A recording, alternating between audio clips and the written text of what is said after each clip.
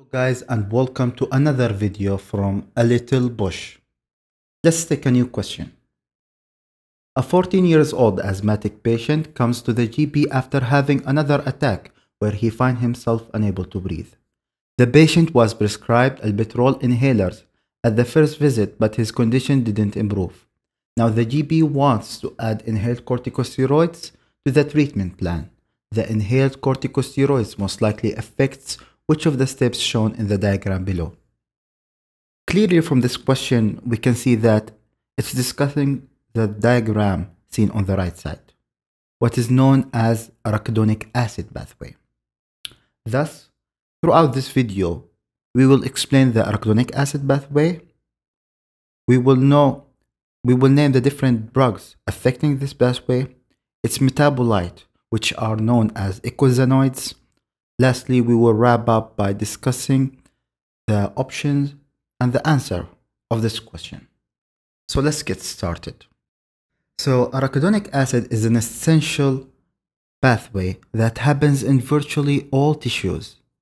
It controls essential body functions, for example, blood hemodynamics, gastric protections, renal blood flow, and it has an important role in inflammation, pain sensation, and fever. For this pathway, it all starts in cell membrane, specifically the phospholipid part of the cell membrane.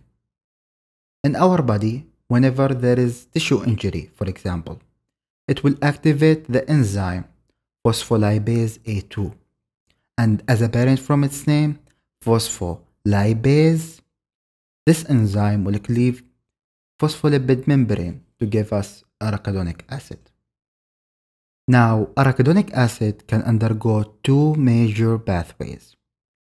The cyclooxygenase pathway, as seen on the right side of this diagram, and the lipoxygenase pathway, seen on the left side of this diagram.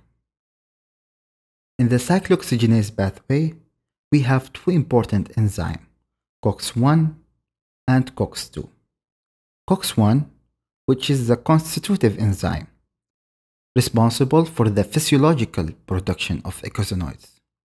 COX-2, which is the inductive enzyme, responsible for the pathological production of eicosanoids. Then, after going through these enzymes, we will have cyclic endoperoxidase, which after many steps will ultimately produce prostacyclin, aka prostaglandin I2, prostaglandins E1, E2, F-alpha-2, and thromboxane A2.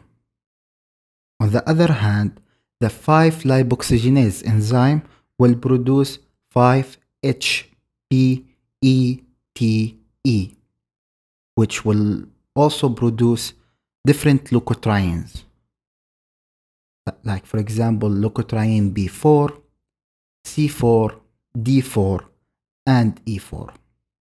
Now there is much more in the steps and the metabolites, but these are the one which has been well studied and they are important clinically.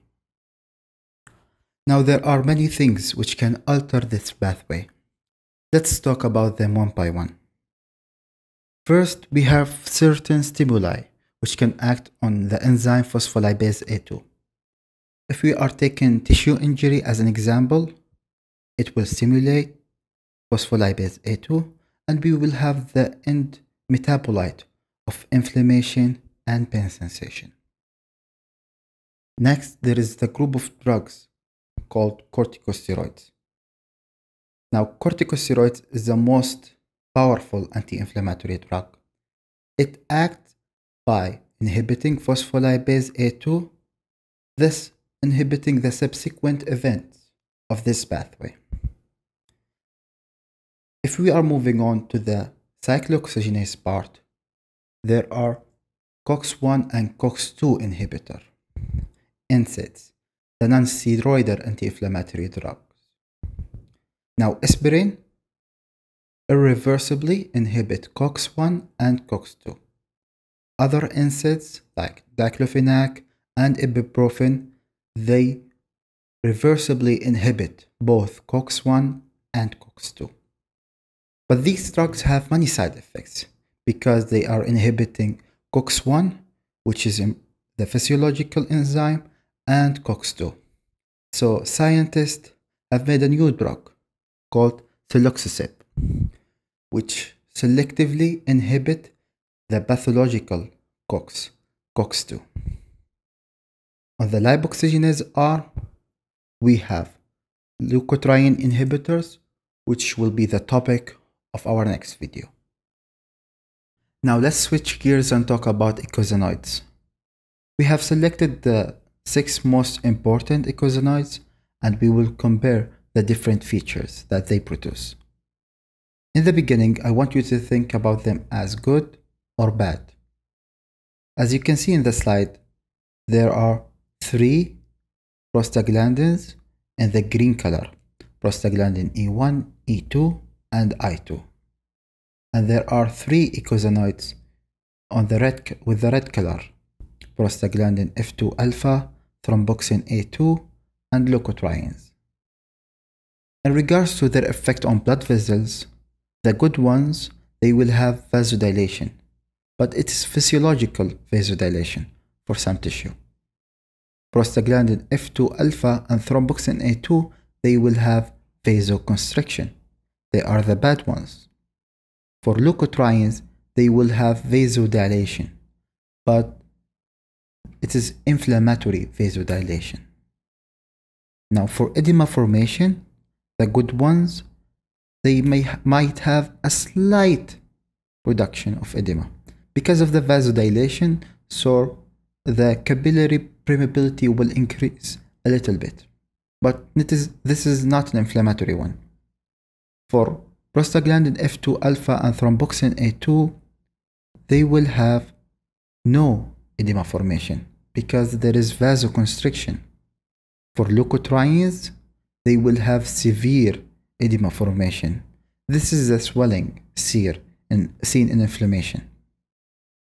For their effect on bronchus, the good ones, they will produce bronchodilation, so we will have more air, more oxygen. For the bad ones, they will cause bronchoconstriction, and especially for leukotrienes, it is very severe bronchoconstriction. For their effect on uterus, the good ones, for non-pregnant lady, they will have uterine relaxation. For a pregnant lady, they will have uterine contraction.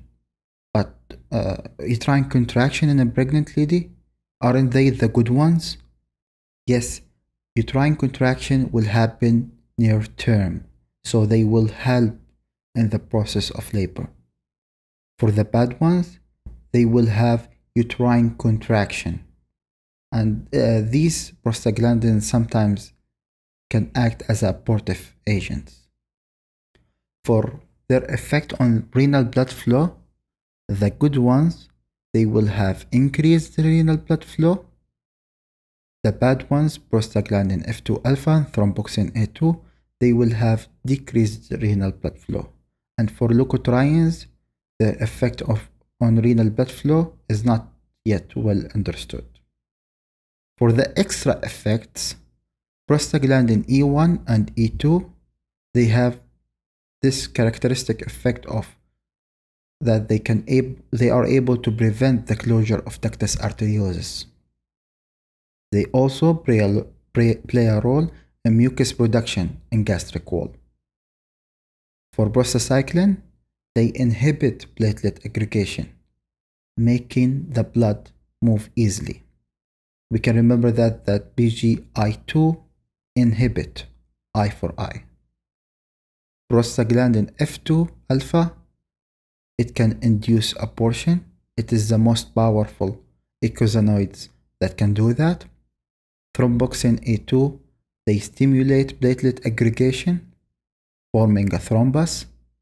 And for leukotrienes, especially leukotriene B4, it can act as a chemotaxis. Now going back to the question, in this patient, the general practitioner going to the next step of asthma treatment, which is giving inhaled corticosteroids. Now, as we can see in the diagram, and as we discussed, inhaled corticosteroids acts on phospholipase A2, which the answer will be A, moving on from phospholipase lipids, phospholipids to arachidonic acid. Now for B and D, these are leukotriene inhibitor, and C, this is for NSAIDs. So this is the end of the lecture. I want to thank you for watching and see you with another video.